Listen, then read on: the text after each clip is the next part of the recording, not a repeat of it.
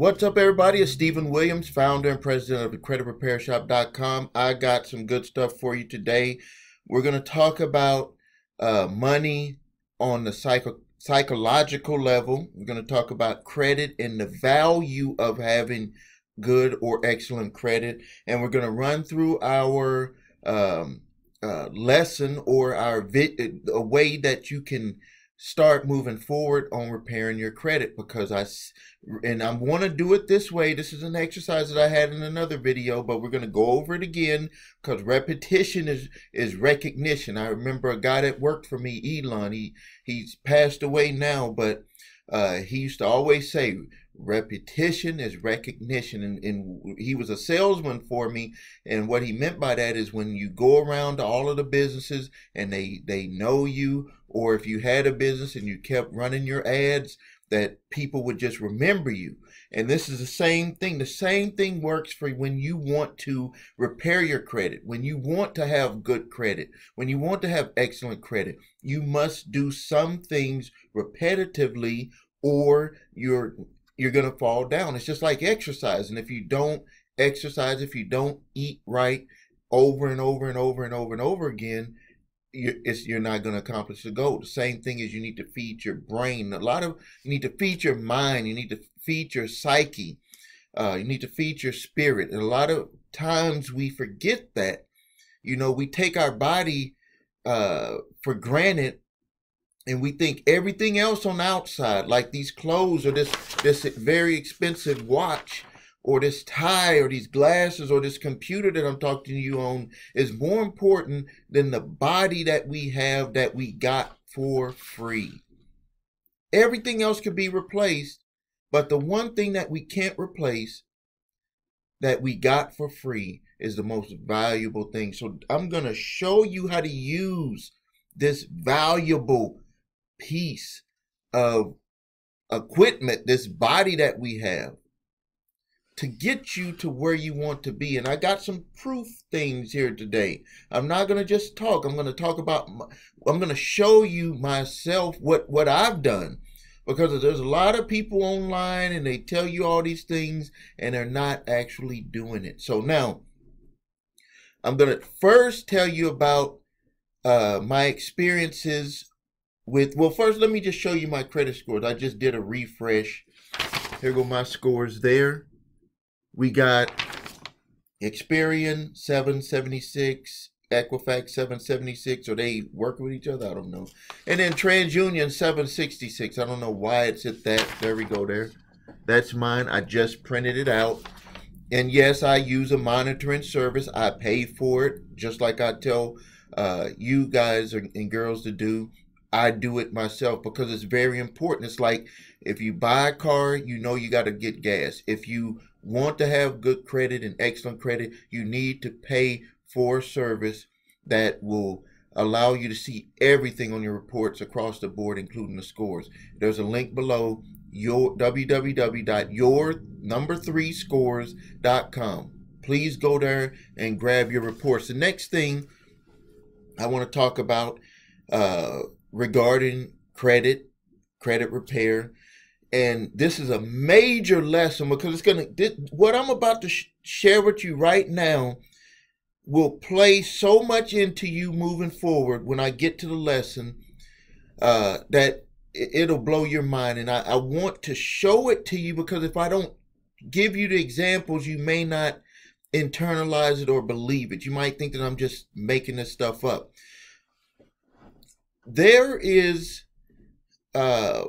There's 3 levels of money. And if you've ever listened to Reverend Ike, I've become aware of him over the last month or two, and he talked about 3 levels of money. And he talks about the lowest level of money is the material level, the dollars, what you have in your hand, what we have in our hand. But he says we as long as we're in this material body, we have to have material money. So he's not saying anything bad about it. He's just saying that that's the lowest level. And if you think about it, what do everyone fight about? They fight about money. But what do people that have a lot of money do? They do what I'm about to tell you about right here. There's actually 3 levels of money. We're not going to talk about the top level. We're just going to talk about the bottom level, which is physical money. And then we're going to talk about the second level, which is psychological money. And I'm about to show you how psychological money works, because I learned this lesson, I don't want to say the hard way, but I learned this lesson. My wife, she always gets on me. Well, I don't want to say she gets on me. She just reminds me, because we really work really good together. And I love my wife, and happy birthday. Her birthday was yesterday. But she tells me, don't worry so much about money per se. We need to worry more about value. And I think I had that on the outside consciously, but sometimes internally I didn't have that, because I manage all of the finances for the family. We have investments in the stock market. And if you're going to be a good investor in the stock market, you're going to have to learn to be on a psychological level, not on the material level for money. The reason why is because it's going to fluctuate up and down. You must have a psychology, a psychological belief that your money will make you money, that what you've invested in has value. That's why a lot of people, they only really lose money in the stock market when they buy things that were worthless, that were fake companies, or companies that really did not have any value. Because if you think about it, if you buy something that has value, over time, it's going to move up. So that means that you psychologically understand that money really comes from having a psychological value. But most people have it reversed. They think that money only comes from the money that they have in their hand. So they believe that they cannot make more money because they don't have enough money to make money. And then when they have money, they're afraid of losing money to invest to make more money, because they only think about what's in their hand. I've invested in several companies. Some of them didn't make it, some of them did make it, but the ones that did make it made way more money than I invested. But the one mistake that I believe that I've made in the past of the companies that didn't make it was I just didn't really want to do them. Some of them could have made it, but I didn't really want to do them. But if it's something that you really want to do, then you must invest your money. If you're not going to invest your time and you're going to just invest in a business or invest in the stock market, invest in opportunity, you must invest fully. And the only way that you can invest fully is to have a psychological understanding about money, because if you look at what you have in your hand, you will not fully go into that investment and you will sabotage yourself. So what I want to show you real quick is there was an investment, probably, let's see, it was in May. My wife and I bought it in May. It's Roku. You can look on the stock market, RUKU. Everybody sees it. It's the streaming application.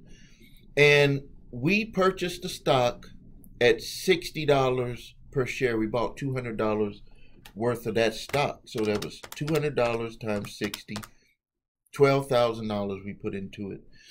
And the stock slowly kept growing up, and it went all the way, and I don't know if you'll be able to see that. You can see right there where it spiked up. You can see where it spiked up.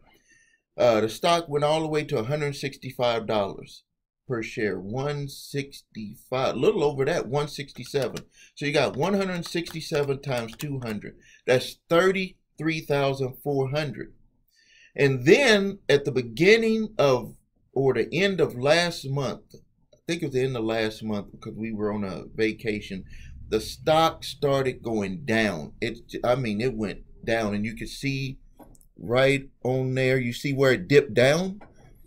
It went all the way down to a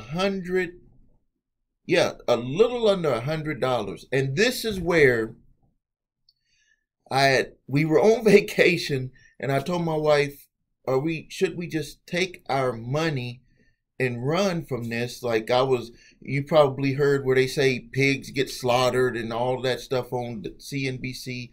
And she said, this is a good company.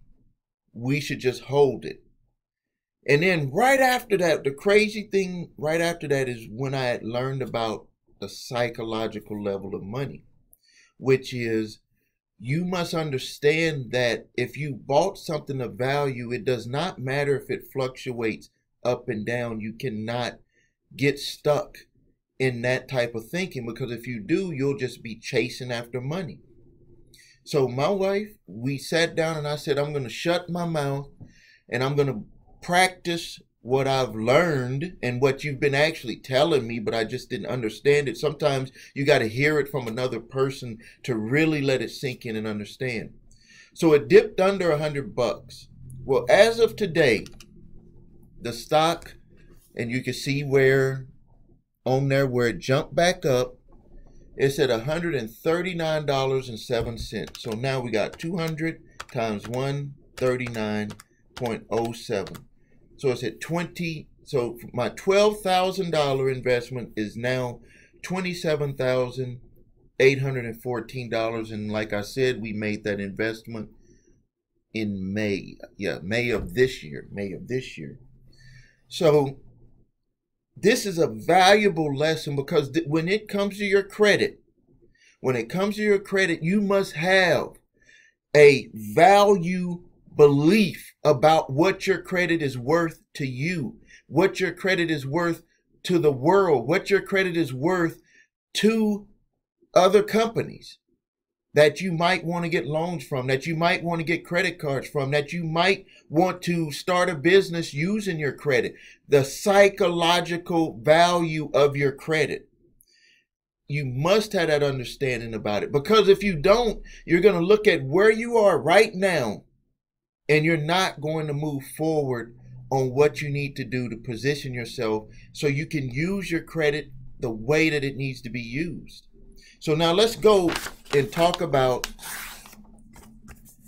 the first thing you need to do. If you need to get your credit reports and scores. You need to get your credit reports and scores. I repeat, get your credit reports and scores and go to the monitoring service that I have, the link below. If you do that, I'll even do a free review with you, or you can put your comments, tell me exactly what's going on with your credit, and I'll tell you what you need to do.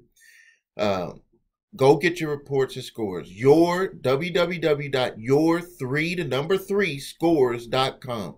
Go get your reports and scores. Now, the lesson that I taught you about, just in case you didn't watch my video before, I'm going to go through it again.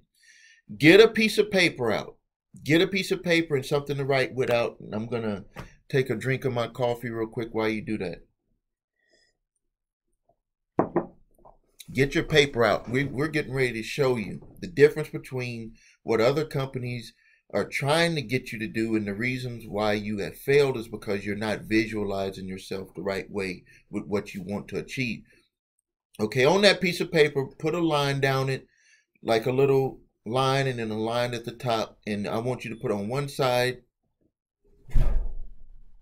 Sorry about that. I closed my office door real quick. So you put a line down it, a line across the top, and on the left side you're going to put your negative credit, and you're going to list all of those negative items. And again, you can go to the link below, www.your3scores.com, and get your credit reports and scores. So you're going to put all your negative credit on that left side, and then at the bottom put your scores. I don't know if I said that in the last video. Put your credit scores below there too, with which bureau that is. Now, on the other side, I want you to write down what your life would be like if those items were removed, and write down what you would have to do to get that item resolved. So we're going to take it up a notch. We're going to step it up a little. So let's just say you have a medical collection. What would be the options to get rid of the medical collections? You can go and onto my YouTube channel if you haven't subscribed there yet, the Credit Repair Shop. Go there. I have videos about every type of item that you've probably, every item that's on your credit report. I have videos on how to deal with them. So you had a negative information. You're going to write down how the options to resolve it. Watch my videos on how to resolve that particular type of item. And then I want you to put how you would be feeling, imagine how your life would be if that item was gone. And I want you to do that for each item across the board. Now, when you do that, also, you need to visualize yourself in that picture. So don't just say, if that medical bill was gone, it would be like it's paid off. Like you saw a letter or something and it said paid across of it. You need to visualize yourself holding that letter and it says that it's paid off, or that it's been removed, or it's been forgiven because of a technicality. Whatever you want to visualize, that's up to you. But you need to visualize that it is resolved. That it is resolved, and you need to have it in your hand. You don't have to know exactly how it's going to be resolved. So don't put too much into, well, I know I owe this medical bill and it has to be resolved this way. Don't worry about that. Just have it in your hand like you have a letter, or you got some letter in the mail. Visualize that it says the medical debt is resolved. Just let's leave it at that. And you need to do that for each one of those. And then what I want you to do is every morning and night is look at that and be truthful with yourself. Are you doing what it takes to get you to that other side, to the goal side? So you had the negative credit side and you had the goal side on the right. Are you doing what it takes every day to get you to that side? Part of that, what makes this different than what other people tell you to do, is that part of that is visualization. Think about everything that you have in your life that you have. You've visualized it in some form or fashion. You may have, you probably visualized where you lived at. Even if you think that you just moved there, what happens is that when you saw the place, you start visualizing yourself living there. So I'm teaching you how to visualize ahead of seeing what the potential outcome could be. Or let me rephrase that, scratch that. I'm allowing you to visualize the outcome before you know what way the outcome is going to materialize, which will really put you ahead of the game when it comes to resolving your credit, to getting you to where you want to be. So if you don't have your reports and scores, click the link below, or go to www.your3scores.com. Get your credit reports. Write down all your negative information on the left side and your scores with each bureau. And on the right side, put your goal, and then you're gonna put down how you would feel, everything about how you would feel if that was resolved. And also go watch my other videos on my channel to see the options to resolve that type of negative credit item. And then you visualize yourself holding that letter or statement, or reading an email that says it's resolved. But you have to have yourself in the picture. If you don't have yourself in the picture, it's not going to work. All right.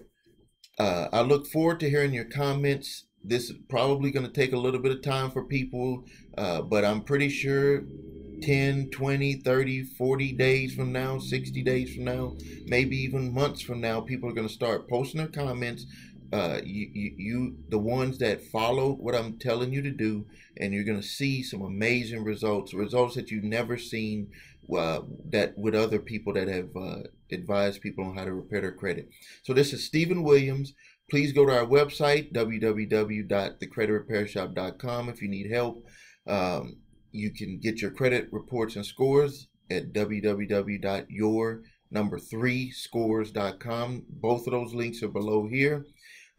Please subscribe to my YouTube channel. Please share it with other people, because we're tackling credit repair issues in a whole different way on this channel. Thank you.